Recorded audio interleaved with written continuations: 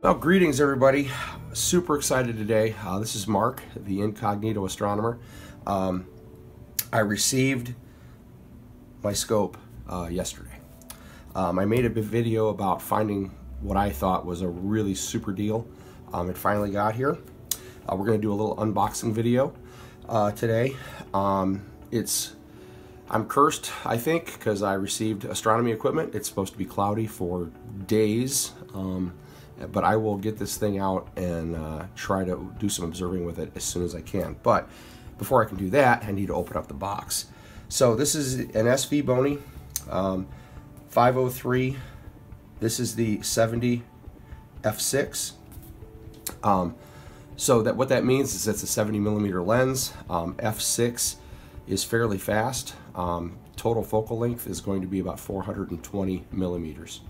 So let's open this thing up. So the box weighs about 5 pounds, 5.5 pounds.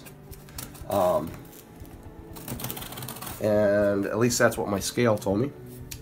I'm going to be kind of gentle with this. I don't want to mess anything up.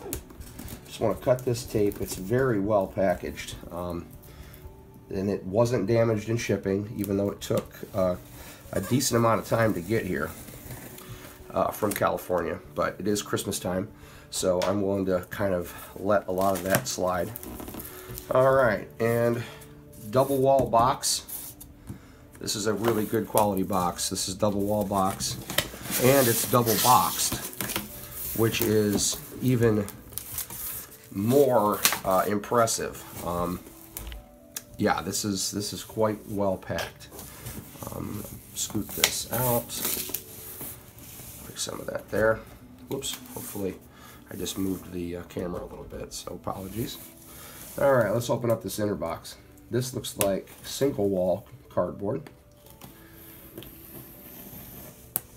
But yeah, I do have some experience in packing and shipping. This is a really excellent way to ship. A double box with the outer box being double wall is pretty impressive. So I don't think if you order from them, your stuff's going to get damaged at all. Alright, got some foam in here. Let's take a look. And there she is. Cutouts for the foam. Cut out here. There's some space for additional things. I just got the scope. So I'm going to pause this for a second, get the scope out of the box, and show you what we got. Okay, well, I got the scope out of the box. We're going to unpack it here from the plastic and take a look at what we got. All right, so this thing is fairly hefty. I think almost all the weight is the scope. The scope was the only thing I received in the box. And like I said, the box weighed about 5.5 pounds. So this is probably about 4. I'm going to keep it lower so you can see everything. According to SvBony, this thing collapsed just 318mm. I'm from the United States. We use inches predominantly here. So I've got a tape measure. We're just going to see how big this thing is. It is, from front to rear, 12.5. Everything's collapsed down. So yeah, about 12, a little over a foot, maybe 13 inches altogether from front to rear. That's very, very small. It's a 70mm f6. So f6 is the focal length. That's pretty fast. 70mm is the width of the glass. I'm going to show you the glass here. So we're going to pop the end off of this. This is a very nice cap. The dew shield retracts, which is really good. All right, so what we have here is we have F6 ED glass, which means extra low dispersion. The glass they use here is FPL 51, which is a very it's a very commonly used ED glass in telescope making. It helps to focus light better so that you don't get different colors coming to focus at different points, which can mess up imaging when you take pictures. So it's got a dual speed focused focuser. SMC It's multi-coated. If you look at the objective, it's got kind of a green tint to it. That's that multi-coating. So the focuser is a rack and pinion. Based on everything that I've seen and heard about when I was doing some research on this, the rack and pinion is just fine. Oh yeah, that feels really smooth. We're gonna rack that out all the way. According to SvBony, it's got 90 millimeters of back focus, and it does. There's a little gauge on there, if you can see that. So it goes out to 90. So we're gonna rack that back in. It's got a dual speed focuser. So what that means is on the back here, this focuser, you have this bigger knob and you have the smaller knob. Big knob is the rough focus. Small knob is fine focus. So this is a 1/10 gear reduction in here. So you can come to really, really fine focus. I mean, moving this does not move the focuser almost hardly at all, which is what you need. With something this fast, focusing, you need to be very accurate with your focusing.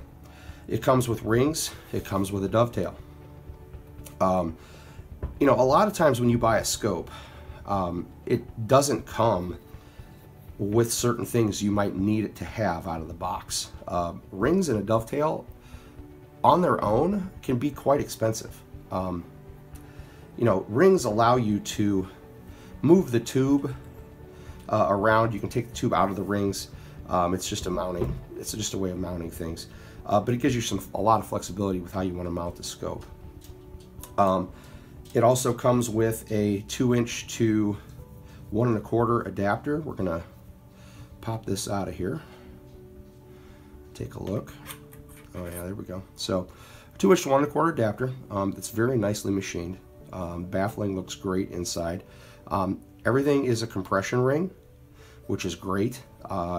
Compression rings are very useful because you don't want things rubbing into your equipment when you put it in there, to keep everything nice and non-marred, which is really kind of cool.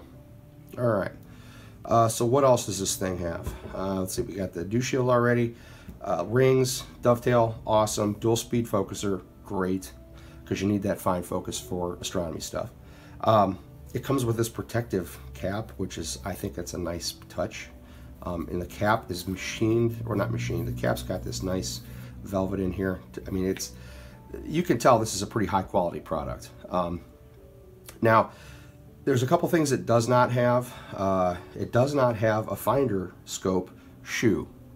I apologize for that. But I came prepared. And I apologize for the thing going off. Finder shoe here, this was about $10.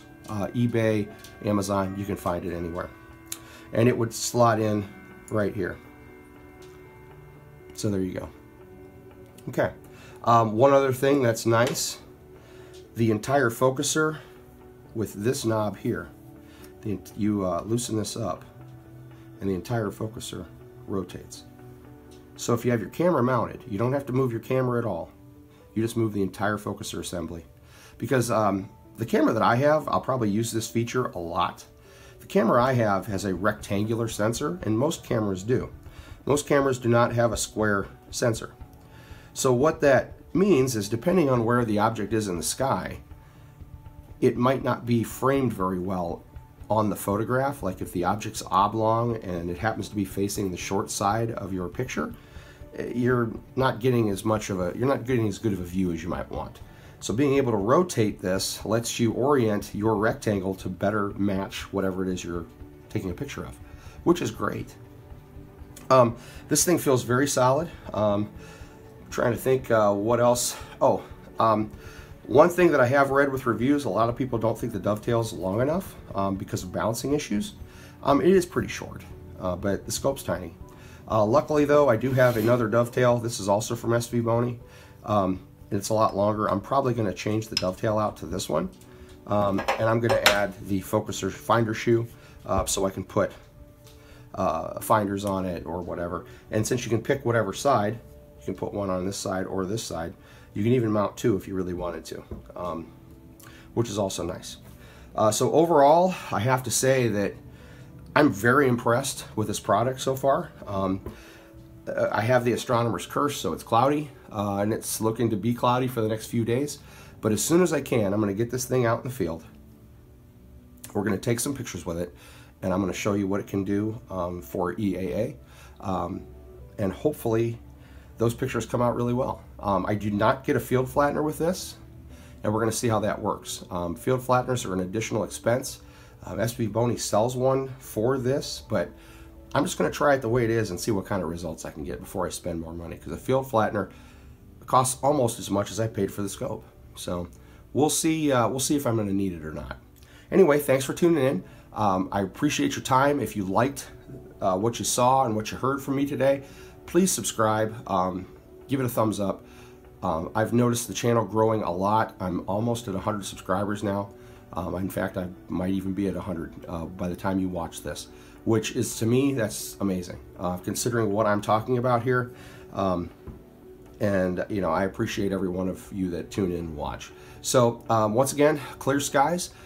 Best of luck to anybody who's looking for a scope. Maybe this helped you out making a decision, and I appreciate it. Thank you very much, and bye-bye.